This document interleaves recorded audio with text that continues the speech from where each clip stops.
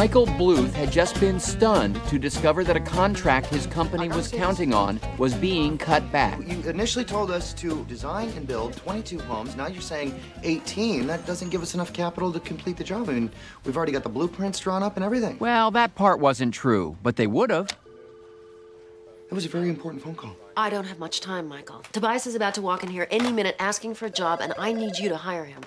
Hi, Look, it isn't my idea, it's his. But I need a break from Mrs. Featherbottom. Since moving out, Tobias had been pretending to be a British housekeeper as a way to be close to his family. However, his desire to now be discovered as himself was becoming bothersome.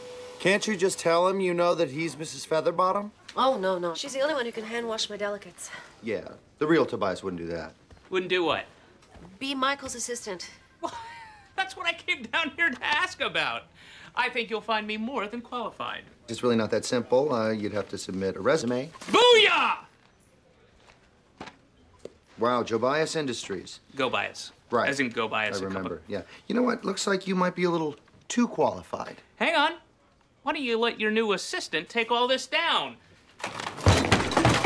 Wow, you're gung-ho. You're getting a new assistant? Is this because the order was cut back? No, but if you are concerned about keeping your job, you might want to focus on keeping unwanted visitors out of my office. I have rabies, Michael. You know that. Today was day 4 of my shots. Starla had been bitten by a well-known music producer's guard dog.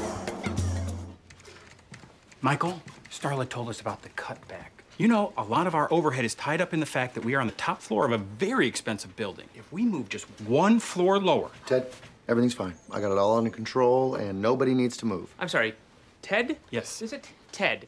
Did Ted make an appointment? No, I just worked down the hall. No. Well, then Ted can get the hell out of this office! You get the hell out! And that's how you keep out unwanted visitors. Thank you. Although, if I may...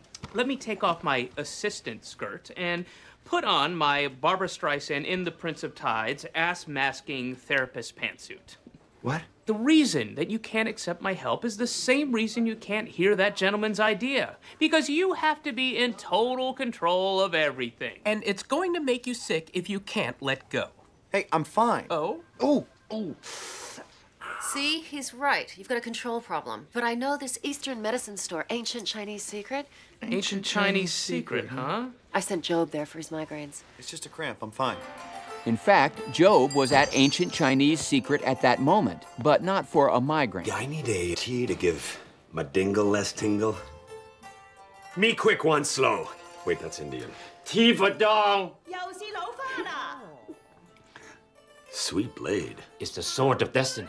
It's full of ancient magic. Oh, yeah? You into magic? Still, where'd the lighter fluid come from? So is it for sale? I could use it in my act. Maybe. Sword of destiny. Hundreds of years old. Come with the ancient story of warning and... Yeah, I make up my own pattern. Just ring it up with the dong tea. And Job caught up with Michael. Michael! Hey. Been looking for you. Looks like you're looking for dragons. In the future. I wouldn't mock the sword of destiny, Michael. Careful with that, Job. Bleeding? Nope. Yeah, that's blood.